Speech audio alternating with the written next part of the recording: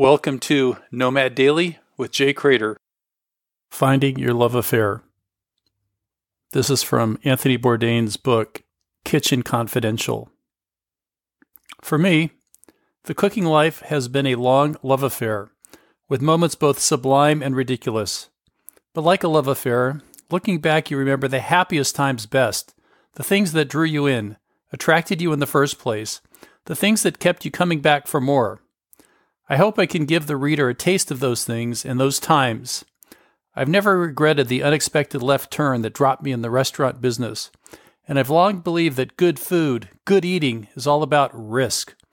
Whether we're talking about unpasteurized Stilton, raw oysters, or working for organized crime associates, food, for me, has always been an adventure. It made me ask myself, what's my love affair in life? I have my answer. Do you have yours?